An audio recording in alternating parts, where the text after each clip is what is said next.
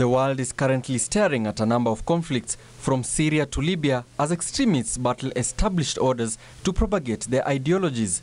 The conflicts leaving a tall order on women and girls, killing their educational dreams.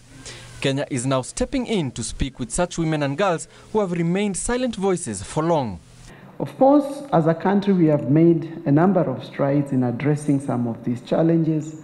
We have very specific policy and legal framework to guide us.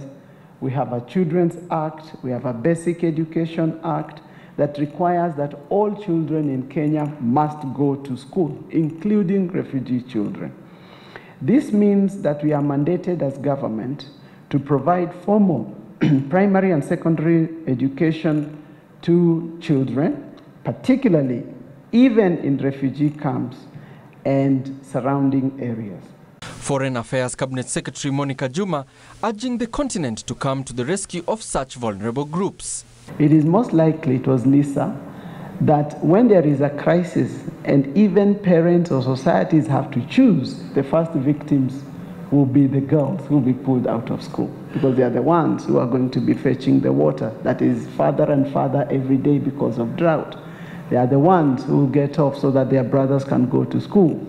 Speaking at the conference on education of girls and women in conflict and post-conflict situations in Africa, Juma said education remains the best option to rescue their women and girls and have them make positive contributions to the continent's prosperity. We realize that on the average, the women have very little power. We tend to have the low esteem. We tend to be the ones with little economic empowerment. We tend to be the ones who are voiceless, even in decisions that intimately affect our own lives. To make gender equality a reality, all women and girls around the world must have equal access to quality education and learning opportunities. This is why Canada has been working hard to build global momentum around education, galvanizing support to make sure that girls and women in even the most challenging circumstances get the kind of gender-responsive quality education they need. Participants at the forum cited funding, innovation, coordination as some of the many stumbling blocks to education of women and girls in conflict zones. Girls and women in education in normal circumstances already are in an uneven footing. Now the shift focuses now on women and girls' education in conflict-prone areas.